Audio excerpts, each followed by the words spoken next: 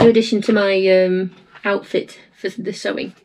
After finishing what seems to be the 67 millionth strap to get on the thing, I had a little incident where my needle broke, and it hit me just here when it did. So I'm going out buying a lottery ticket later because I can still see and I don't need to go to A&E, which is fantastic. But in the meantime, I'm going to put my glasses on, which I actually don't need to wear, but it's amazing how much better I can see.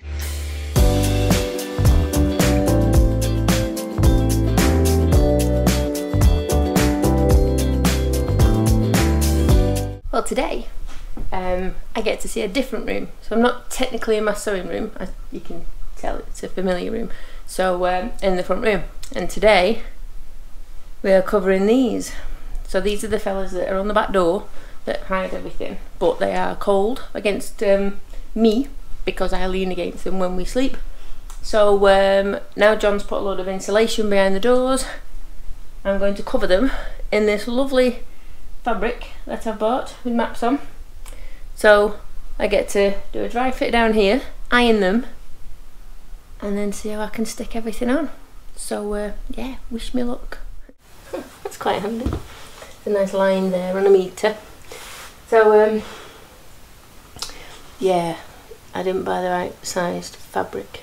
It's a bit of a guess, really. I thought that it would be enough surface area, but of course the actual proportions of the fabric that they cut for me are a little different to what I need. So time to get fancy schmancy. So I'm going to do the top half in this, the bottom half in the lovely grey I've been using because I think it'll contrast nicely, and then on each of the doors at the bottom there's like a square with rounded corners. So I'm going to use this and just patch in the middle and make it look a bit fancy if I can.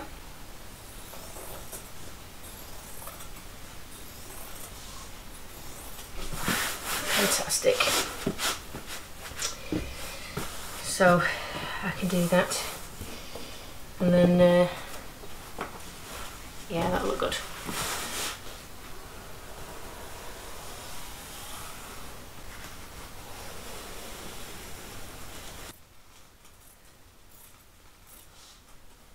And then there was mess. So it's really important that we get all of these folds out of the fabric so they don't show. So what my plan is now for this bit is I'm going to get some more of this fabric and pin it just to the other side of here. So I'm going to get myself a strip. It doesn't matter if it matches up or anything. And I'm going to sew it right sides together there, around there, and then I'm going to sew around with just a centimetre seam allowance, wrong side down. So then what I can do is I can flip it round, so there'll just be like a centimetre on the other side, but it means that the edge of it will look super neat without me having to notch in and try and stick it round. So hopefully with the sewing machine it should make it that little bit easier for me, but who knows, eh?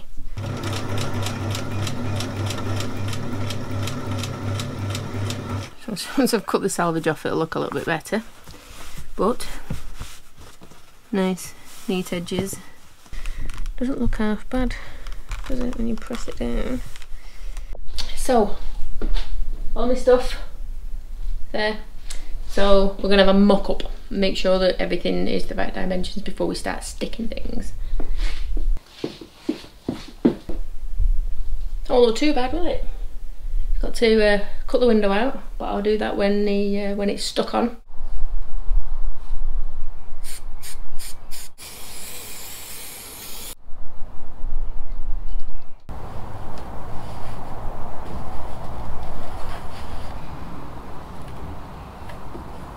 Right, so this fabric has to go 94 centimetres from the top, so it's the same on both of them, just to make sure I get it all sorted. So I'm going to have to do is put a box down at the 94 centimetre mark to make sure that I don't get any glue on the grey fabric, because I think there's enough of that on there already to peel me right off, and then I can start sticking that in the right place.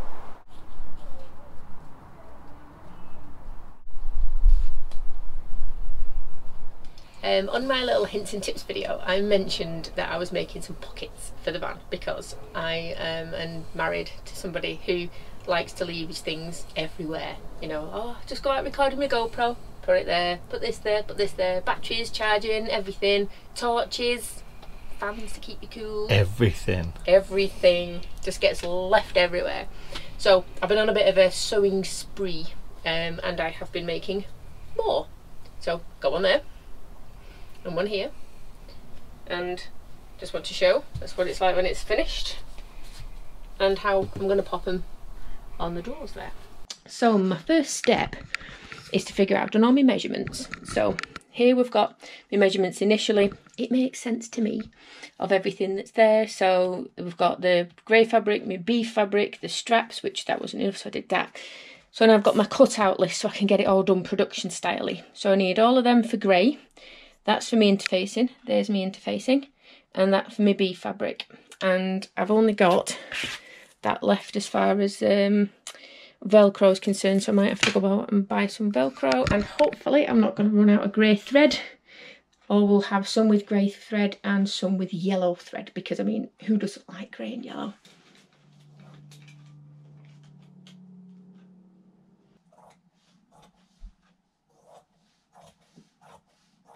Right, so on the grey stuff cut, I've got that. So we've got the shorter stuff, that's for the back of the bee thing, biggest straps, and I've bundled everything else up in the right order. So hopefully that'll need an iron, and then I can get assembling stuff.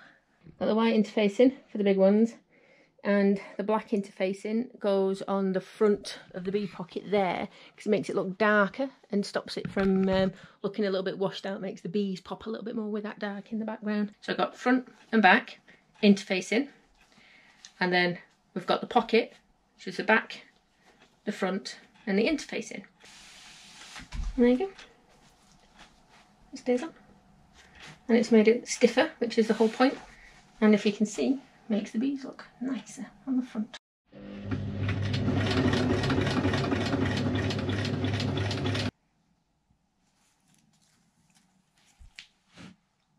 Right, so now we're on the last little bit. Put a pin in there for where the gap was, where I turned it, and obviously that's going to be nicely hidden at the back there.